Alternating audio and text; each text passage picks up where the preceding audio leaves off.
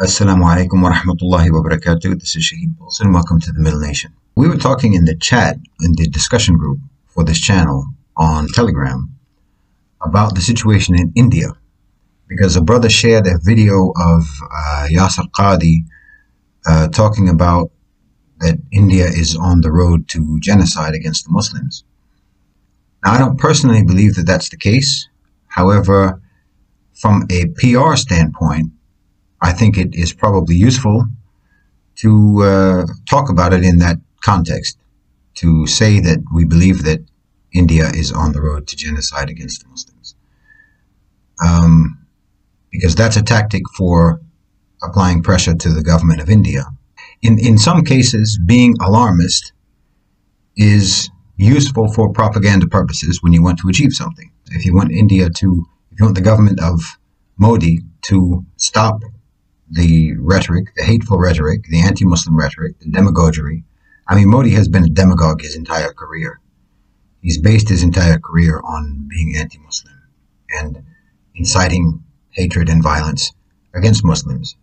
So if you take as a tactic, as a strategy for public relations or for propaganda purposes, the position that India is on the road to committing genocide against the Muslims, that can be useful for pressuring the government to change their policies and their trajectory. What we were talking about in the discussion group was what practically can be done if we want to genuinely believe that India is on the road to genocide, to committing genocide against the Muslims. What can be done about it?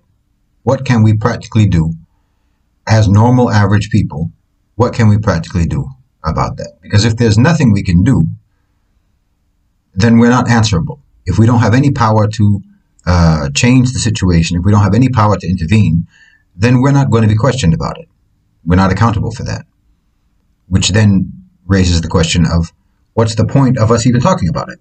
What's the point of us trying to raise awareness about the issue in India if actually no one can do anything about it? Because if the power to influence the situation rests exclusively with the leaders of Muslim countries, well, they know the situation. They have better intel about what's going on in India than we do.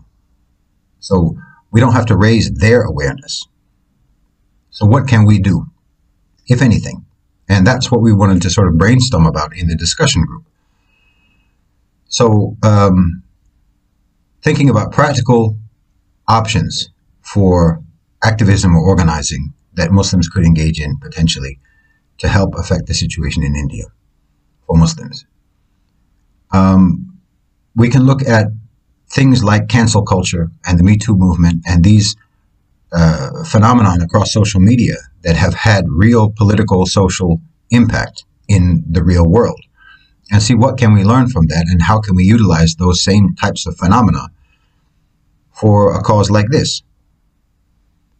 Now, when I was working on the campaign for the Rohingya, we were able to get the CEO of Unilever, Paul Polman at the time, I'm not sure if he's still the CEO, to issue a public statement condemning the violence against Rohingya, which was by itself a pretty major step to get Paul Polman to actually make a public statement about it, naming the Rohingya.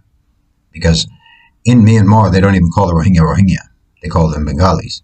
And when I was working on the situation in Egypt several years ago, one of the pillars of the strategy, one of the main strategies that we focused on was the idea of influencing the influencers, influencing the influential people. We don't have power necessarily, but we do have potentially some power to influence the people who have power. And we have to think about ways that we could potentially apply that in India. Here's a list of 8 of the biggest multinationals currently operating in India.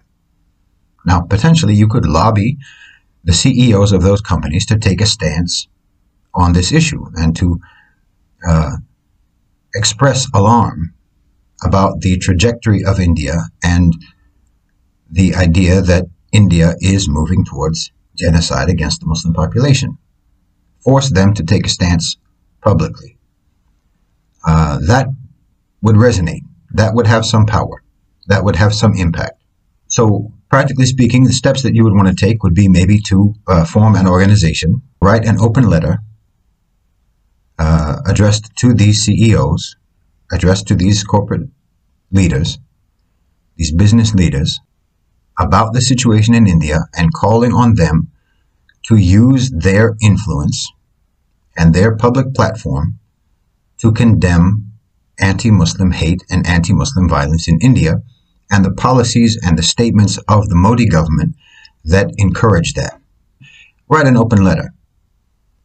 Take out a full-page ad in the newspaper, wherever, in whatever country you're talking about, whatever national newspaper you're talking about, New York Times, Times of London, The Guardian, The Independent, whatever. First, you try to get as many people to sign on to that letter as possible. From as hundreds, if not thousands, of normal, average, regular people to sign it, and also celebrities, leaders, business leaders, thinkers, intellectual leaders, academics, and so on, leading figures in NGOs, human rights organizations, and so on, to get them to sign the letter, as well as thousands of other signatures of regular, ordinary people, and publish the letter, and of course send it to the CEOs, and then make a press release about it to the media that we have this organization and we have sponsored this letter and we're waiting for a reply from the CEOs. That's one thing you could do. That's one thing any number of people could do. Now, steps that you would need a press pack. You'd need a pack of information to deliver to the media and also to the CEOs and to anyone else that you want to lobby. A press pack detailing the crimes being committed against Muslims over the last 3, 4, 5, 10 years, including inflammatory statements by government officials. You would also want, probably an initial step, if you form an organization, and it should be formed by Indian Muslims who live abroad. An organization formed by Indian Muslims who live abroad should immediately get in contact and communication with NGOs, civil society, imams in India, to ensure that you have a coordinated approach with the domestic population, because diaspora communities tend to be a bit more extreme, tend to be a bit more radical, tend to be exaggerative in their responses to situations back home. So you want to make sure that you're going to take an approach and a strategy that the domestic population approves of and believes will help them and not hurt them and make their lives harder. So you form an organization, get in contact with Muslim Indians in India for shura, make shura with them, consultation to determine what strategies they deem to be most helpful, and then pursue those strategies. And given the fact that India's stance on Russia and the war in Ukraine has put them more or less on some thin ice in Washington, in London, in the UK, in Europe, in the West, they're on somewhat of thin ice right now because of their stance on Russia. So bringing up the issue of potential genocide and anti-Muslim hate in India could potentially get some play in the media and could get there may be some receptivity to a message like that among political leaders in Washington, in London, and so on, in Europe, for their own political reasons, not because they care about Muslims, but because they disapprove of India's stance on Russia and Ukraine. So they will use whatever they can as leverage against India to apply pressure to them to get them to toe the line. So there's potential there for a movement like this being useful and effective and successful. I'm just making this video because I feel like we have a tendency to share videos, articles, news, information about things that are disturbing, about things that are upsetting, about atrocities, about crimes and whatnot committed against Muslims around the world. And we do that, I don't even know why. If it's not for a purpose, if it's not for some sort of call to action, if there's not a plan behind that of how we're supposed to respond, we tend to just sort of rest on the idea that our duty is exclusively to raise awareness. But if we're raising awareness among people who don't have the power to do anything and to intervene, then what's the point of raising the awareness? They're not answerable. They're not accountable for whatever happens if they have no power. I don't believe that people have no power. I believe that there's always something that we can do. I believe that there's always some action we can take that can make a difference. So if you're going to raise awareness, it should immediately be followed up with suggestions, with brainstorming, with ideas of what can potentially be done about it. So consider this maybe a call to Muslims abroad, Indian Muslims abroad, to think about these types of steps. There is something you could actually potentially do about this. If you are genuinely concerned about the situation in India, you can form an organization, and Muslims are very much alarmed about the situation in India. Muslims internationally are alarmed about the situation in India.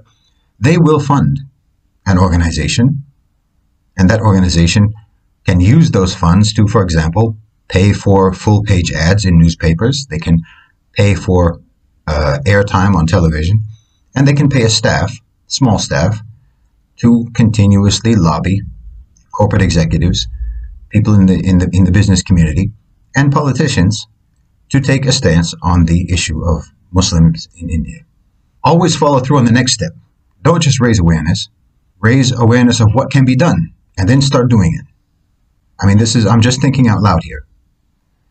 These are some steps that could potentially be taken and could be useful, inshallah. Jazakumullahu khairan wa assalamu alaikum.